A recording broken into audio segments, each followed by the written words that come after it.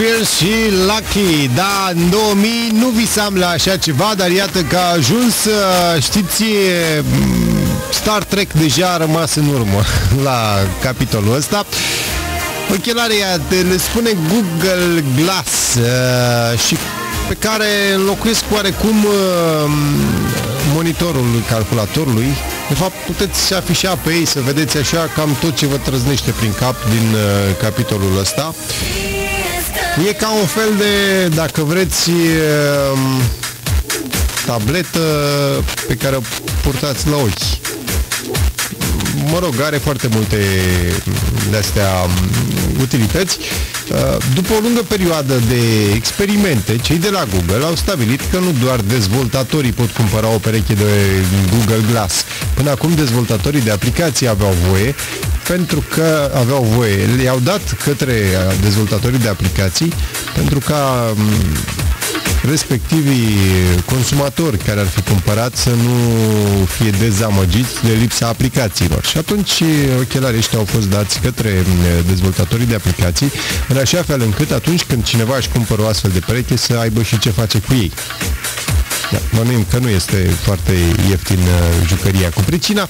O mare parte din interesul pentru Google Glass venea din faptul că nu oricine își putea achiziționa o pereche, nici măcar nu era o chestiune de bani. Pur și simplu, până de curând, gigantul din Mountain View a stabilit că doar dezvoltatorii de aplicații aveau dreptul să investească $1500 într-un gadget futurist.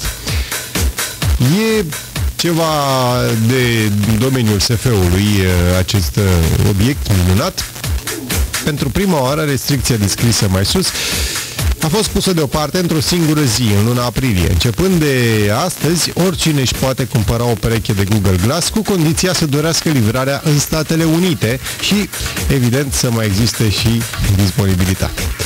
Deci, dacă doriți să vă cumpărați o astfel de pereche, vorbiți cu cineva din Statele Unite, plătește acolo, vi-l trimite și așa mai departe. Altfel, nu. Deocamdată Google Glass rămâne un gadget pe care cei mai mulți și-l vor dori numai. Sau măcar vor fi curioși să vadă cum e. În orice caz, este ceva de apreciat. E o altă bucățică de tehnologie.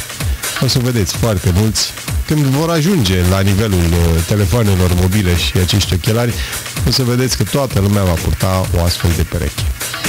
Nu de alta, dar te conectează absolut în orice secundă. Nu știu, dacă mergi și să dormi cu ei la ochi, când deschizi ochii așa, să intri direct pe mail, să primești un mesaj direct în ochi așa, nu știm. Să vedem ce impact vor avea din punct de vedere social.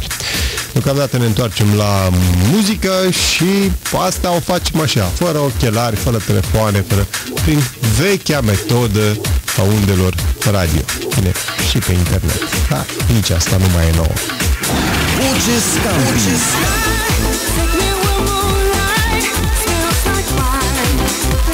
Till